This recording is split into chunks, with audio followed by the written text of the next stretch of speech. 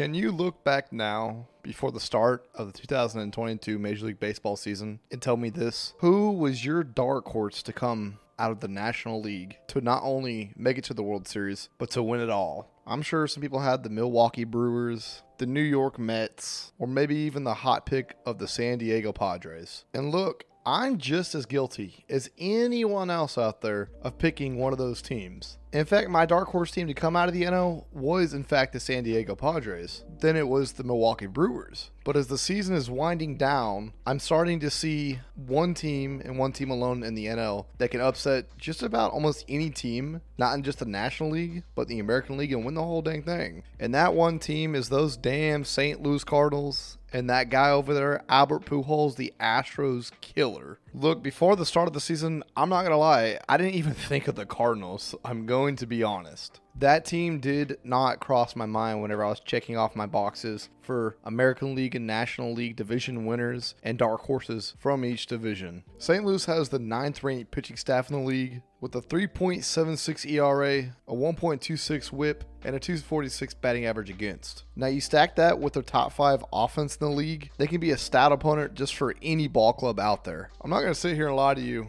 and say that they're the most impressive 90-win team in the league that I've seen. Because truthfully, on paper, they aren't. But when you watch this team play, when they get hot, it starts to get scary for some other teams. When you go into the playoffs, you get a 4-man starting rotation. And it's considered a luxury if you have a very good 1-2 combo. Well, the Cardinals have more than a good 1-2 combo. They're bolstering out their 40-year-old Adam Wainwright, which is kind of crazy to say, but Justin Verlander is 39 years old and about to be the AL Cy Young, so can't be that crazy. They follow that up with Jordan Montgomery, who came over from the New York Yankees at the trade deadline. Then they hit you with Miles McCullough, who's been very good this year. All these guys combined average a sub 3.5 ERA. And then in the playoffs, that's more than good enough to get you through a series. But you also have to contend with their closer, Ryan Helsley, who's been one of the most underrated and best closers in the league so far this year. On top of all of that, guess what? They got the NL MVP and Paul Goldschmidt on their team. They've got one of the best third basemen in all of baseball, and Nolan Arenado. In my opinion, Nolan Arenado has one of the top 3 gloves in the league, if not the best glove in the league at third base. They also have one of the most underrated second basemen in the league that I don't see a lot of people talk about, Brendan Donovan. The Cardinals 1 through 5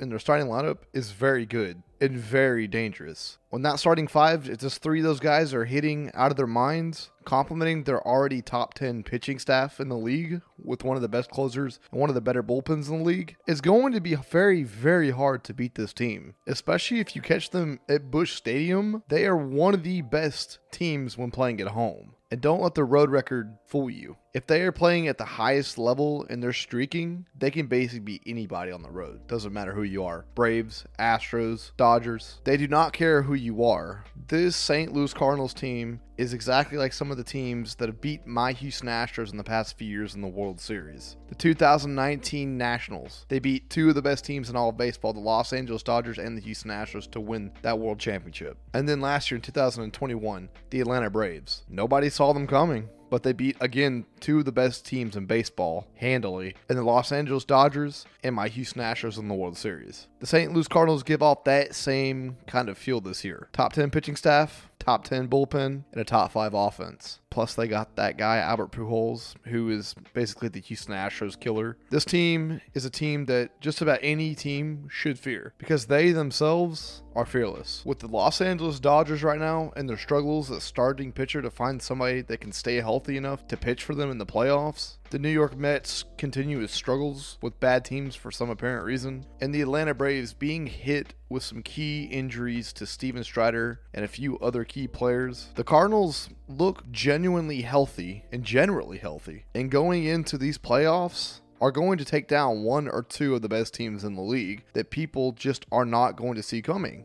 To me, the Cardinals, they could win it all. They are fearless, and they are coming for the National League this year. But anyways, ladies and gentlemen, I'd love to know what y'all think in the comment section down below. Do y'all think that the St. Louis Cardinals are the dark horse team to win it all this year? Do y'all think they are the scariest team in the league right now that nobody's talking about? Do y'all think that they will win it all this year? Would love to know what y'all think in the comment section down below. If you haven't already, go like the video and subscribe to the channel if you are new, because I have plenty more videos like this, and I will see y'all all in the next one. Adios, mis amigos.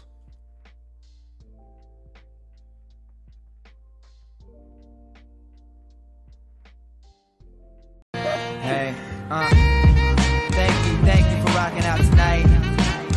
You could be anywhere in the world. You right here.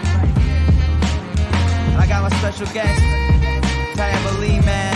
Yeah, you bringing this all from the Keystone State?